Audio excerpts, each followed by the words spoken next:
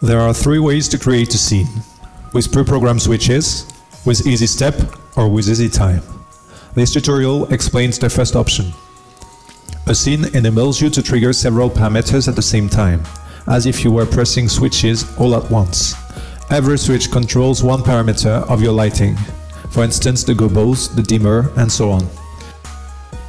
Each category of switch has its own color. These switches are pre-programmed when you add fixtures to your show and are based on your fixtures profiles.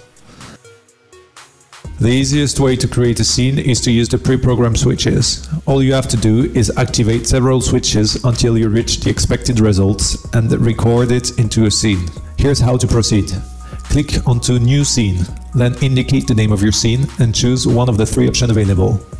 Empty creates a blank scene. Equal to inits, set your scene to match your init settings. As you see now, we'll create the scene with all the preselections you have performed. It registers all the values of all the activated switches. In this frame below, you can see the list of the activated switches. For this tutorial, we will choose As You See Now and click OK. Your scene is now created. A new yellow button shows up. If you click to the default scene Init, you will reset your fixtures. Activate your new scene and notice that all your fixtures are now instantly showing the expected result. We will now add a keyboard shortcut. To do that, press Shift and right click at the same time. Select Link to Keyboard or Button Settings. Now select Trigger and click Link to Keyboard and press any key.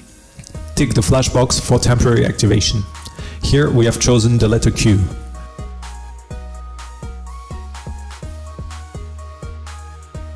For information, you can perform the same action by pressing Ctrl and the letter Q when your scene is selected.